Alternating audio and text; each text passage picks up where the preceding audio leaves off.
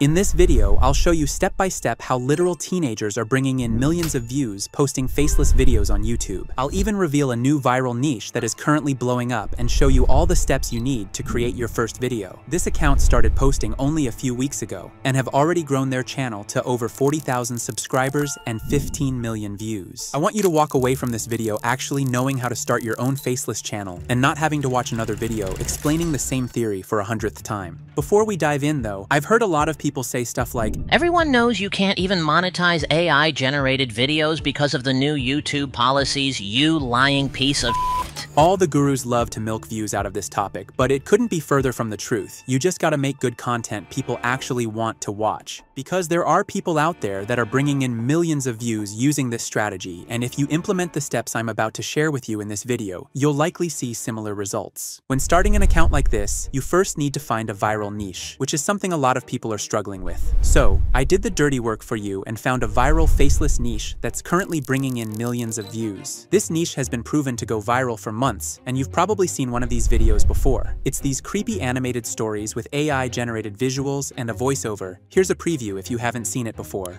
Did you know a famous YouTuber once invaded Epstein Island just to see what was hidden inside the Epstein Temple? His first attempt was in January 2023. Okay, now that you have a viral niche, let's get into the first step of the blueprint: finding a viral topic. Finding a good topic is everything if you want your videos to go viral, and this account I showed you earlier is doing this perfectly. They're not just creating stories about random topics. All of their videos are based on trending people and stories. For example, famous rappers, Epstein Island, or that kid who stole over $200 million from a crypto exchange and burnt it all on going out in Miami. Creating videos about topics people are familiar with is key to going viral, and it's probably one of the biggest reasons this account is doing so well. However, knowing what topics that are trending can be pretty hard, especially if it's your first time running an account like this. So, to help you out, I've been working on something that will make this process 10 times easier for you. What I've done is that I've created a custom GPT model that has been trained specifically to come up with trending topics and write scripts for videos in this specific niche. I did this by spending hours feeding the GPT with data from the most successful accounts so that it's able to create topics and write scripts based on what's already been proven to go viral. If you want to access this GPT for yourself, you'll find it inside the step-by-step document, where I've added all the prompts and tools you need to follow through the entire blueprint. I'll leave a link to it in the description. Once you've accessed the GPT model, all you gotta do is enter a prompt saying, "Create a topic and a script for my next video." It'll then come up with a viral topic and write a script in the exact same style as the videos that have already gone viral. As I mentioned earlier, it's important to pick topics people are already familiar with, so I programmed it to only come up with trending topics based on real-life events. For example, in this case, it generated a topic and a script about the astronomer CEO who got caught cheating with his colleague on a Coldplay concert. And if you've been on social media lately, you know that this is probably the most viral story of the year. Speaking of going viral, I've gotten a lot of questions lately inside the community from people who got shadow banned before even getting their channel monetized, which actually happens a lot, especially to faceless channels. And there's an easy explanation as to why this is happening. Most people post their videos onto a brand new channel, which is a huge mistake. When you upload to a fresh channel, YouTube's algorithm has zero reason to trust you. You have no history, no watch time record, no engagement metrics, and the algorithm will think you're a bot, leading to your videos tanking in views right away. So, if you have an old channel that's a couple of years old you're not using, you definitely want to use that instead. But I happen to know that most people don't just sit around on old YouTube channels, and if you're one of those people, you're gonna want to hear this.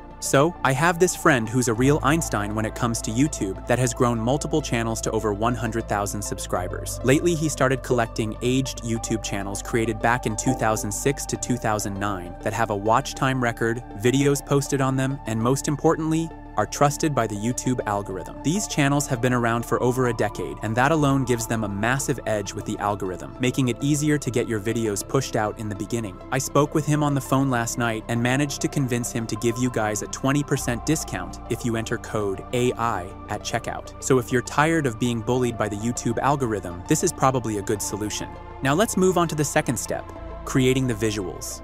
The first thing you need to do is create image prompts you can use to generate the visuals. To create these, all you gotta do is enter a prompt asking the GPT model to generate image prompts for each scene of the script. And as you can see, it'll create image prompts based on the content in the script. Now, to generate the image prompts, you'll need an image generator. Personally, I'll use the ChatGPT 4.0 model, but you can use whatever one that works for you. The goal here is to get the same creepy cartoon-style images as in the viral videos. The problem though is that these prompts won't get us there. After experimenting around with hundreds of different prompts, I finally managed to come up with a prompt template that got me the result I was looking for. And the good thing is that this prompt template can be used to create any image you want in this style. Here's what you want to do next. Start a new chat in ChatGPT and paste in the prompt template, which you'll find inside the step-by-step document. As you can see in the beginning, I've left a bracket that says, insert your scene or subject here. In this bracket, you want to paste in the scene descriptions the GPT model gave us. To generate the image for scene 1, all you gotta do is copy the prompt for that scene, paste it into this bracket, hit generate, and ChatGPT will create an image with the creepy cartoon style we're looking for. Continue repeating this process until you've generated all of the prompts and have an image for each scene. No one will watch your video though if you're only using still images, so we need to bring some life to them by adding animations. All the viral videos in this niche have added movements to their images so that it almost looks like a video. And after doing some research, I managed to find the secret behind how they do it. To do this, you need some kind of image to video generator. I've tried out almost all of them, and personally, I think Leonardo gives the best results. Once you've signed up for an account, you want to click on this button that says Video. First, upload the image for scene 1 and paste in the prompt you used to create that image. Before generating it though, you need to have the right settings in place. Set the model to motion 2.0 since I found that to be the one that gives the best results. Next, go down to motion control to add some camera movement. For this one, I'll go with dolly in, but I'd recommend you switch around between them to keep the viewer engaged throughout the entire video. Set generation mode to 720 and video dimensions to 916 to get the TikTok format. Finally hit generate and Leonardo will animate the image into a smooth looking video. Now continue repeating this process until you've animated all of the images and we can move on to the third step, bringing our script to life with a voiceover. If you have a sexy Morgan Freeman voice, just grab a microphone, hit record, and read through your script. But for those of us who don't have that, you're probably more interested in the second option, using AI. If you ask me, 11 Labs is by far the best text-to-speech tool out there, and it's actually the one I use to create the voice you're listening to right now. Now all you need to do is choose a voice that matches the vibe of your video, or as I like to do, design a custom one using their voice cloning feature. Once you've found a voice, you want to paste in your script and make whatever changes you want to it. If you really want to take it to the next level, you can add commas, capital letters, and exclamation marks to get different tones and add emotions. Did you know 2 high-level executives were caught cheating live on a kiss cam at a Coldplay concert? It happened July 16th, 2000.